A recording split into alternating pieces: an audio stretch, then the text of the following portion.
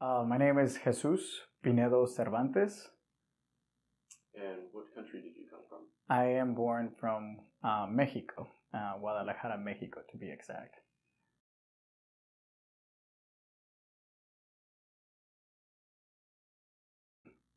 I found myself growing up quickly. My brother was diagnosed with leukemia at age of 2. My brother was given an option whether he stayed in Mexico. He wasn't going to be able to survive leukemia. And we were given that opportunity, or not even that opportunity, we were given the option to come to a country that we, as younger kids, knew of as we were studying about the world and where everything's located, but never found myself to be coming to a country. So it was scary, like growing up, knowing that the only way that your brother, your best friend, was going to survive was to migrate into a country that it wasn't where we were from. Your brother, to this day, he's a survivor. He is a survivor. I'm really proud of him.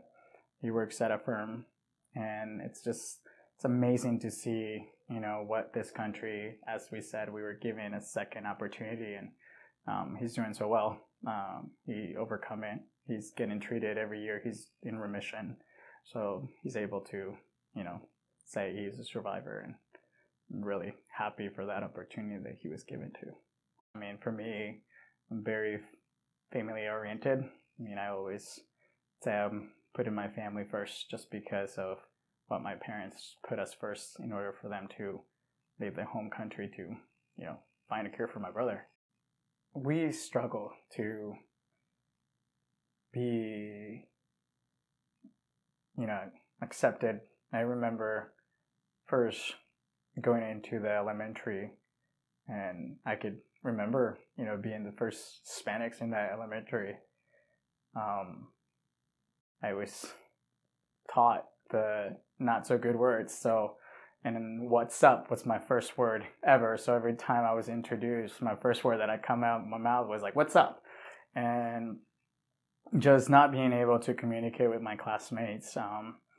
But only that, it's just seeing my brother struggle because of bullying, because he had no hair, he had catheters and feeding tubes while going to school. It was a struggle not only for him but for me. At that time, the ESL program was very limited, and we had to sort of learn quickly too.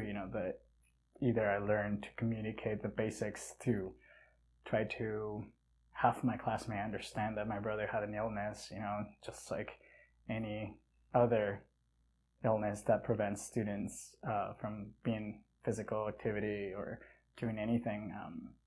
It was hard.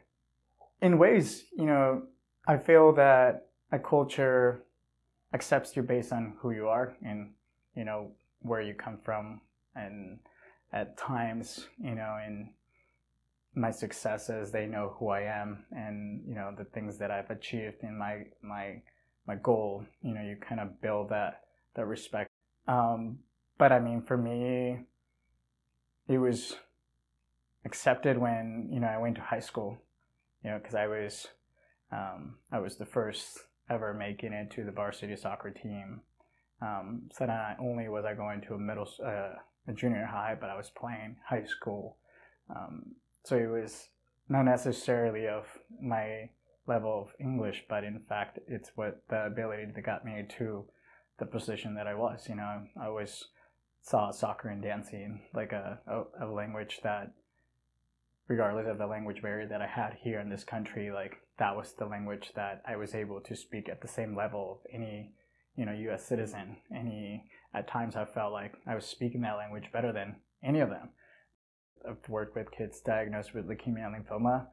Every summer I go into an island, and kids who are being bullied throughout the whole year of school, who drop out, they go to this camp and just be normal kids, like healthy kids. They get to do the activities that kids with no illness get to do: horseback riding, kayaking, and they're not judged, based on their indifferences, whether they've, lost a leg or they're bald. Like, that's kind of my priority. We are built by all of the obstacles that we're encountering in life. We all struggle. but everything's gonna get better. Just never giving up and always having that someone that they can help in the future. So I just always try to help whoever is in need, whether it was a church, a hospital, just changing lives. And like I just that's kind of what I was given. My life changed completely, and that's what I'm just hoping. And whether it's through my community or my race, whatever it is, I try to change a little bit.